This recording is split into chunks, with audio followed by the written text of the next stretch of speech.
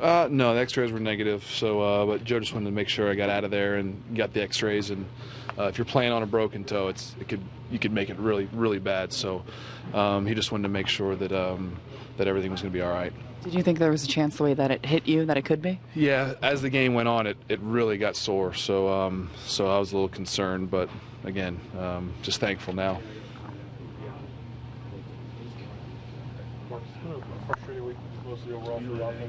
Yeah, I mean, we just haven't swung the bats well. You know, it's the way it is. It goes in, you know, ebbs and flows sometimes during the season. This was just a bad week for us.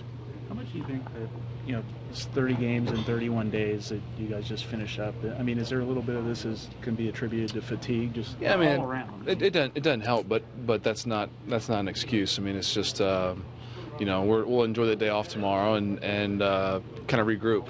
But you know, it's not because we played a long stretch of games. Mark, you said that was more sore as the game went on. How does it feel now? Yeah, it doesn't feel very good right now.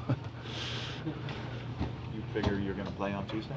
Yeah, yeah, that's the goal. I mean, day off tomorrow it's well timed.